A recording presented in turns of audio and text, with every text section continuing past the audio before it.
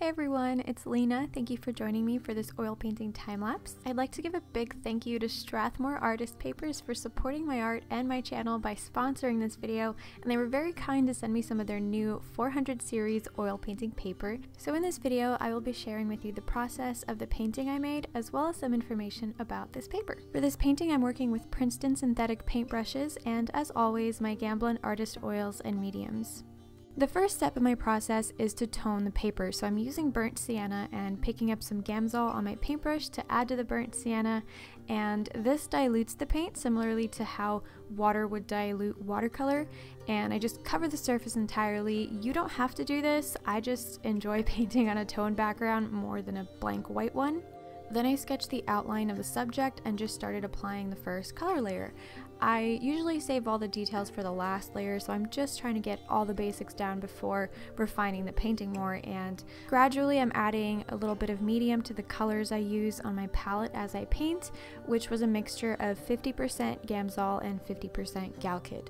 Unlike a canvas or wood panel, I did not have to gesso this paper because it was already primed in the manufacturing process, so that saved me quite some time, but I'm still able to use the same techniques as I would have on a canvas or panel. The paper is heavyweight at 350 grams per square meter, and despite how much paint and medium I was using, it held up really well.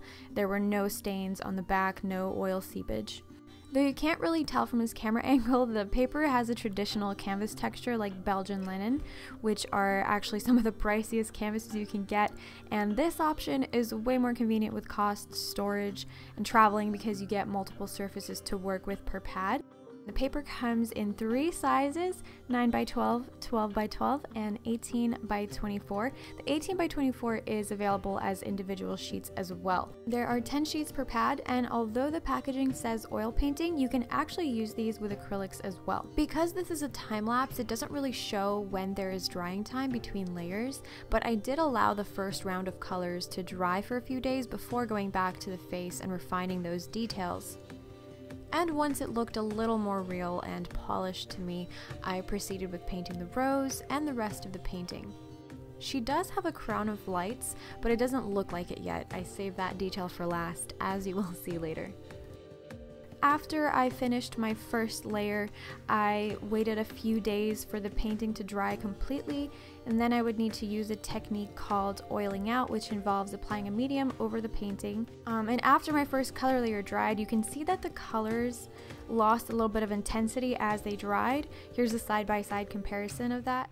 And so in order to even out all the colors and be able to see the tonal values more accurately, oiling out is a technique you can use. And while the new oiled out layer is still wet, I go straight with the colors and start refining all the details and just trying to polish everything up. With the surface having that new wet layer of medium over it, the paint is almost buttery in its application. I love adding a little element of nature to my portraits, so I painted the rose, which roses I've been making their way into my art for many years now, and I gave the model a crown of fairy lights because I thought they'd be interesting to paint and maybe also add a little extra spark or magic to the piece. I think the whole process took a little over a week, and I painted on and off. There was some waiting time in between layers, but that is the final painting. So I hope you enjoyed this oil painting time lapse as much as I enjoyed creating the painting. And again, massive thank you to Strathmore for supporting my art and my YouTube channel. There are so many more paintings I can create now with all of this fantastic paper, and here's their website if you want to check them out. Thank you so much for watching. I'm wishing you a beautiful and inspiring day.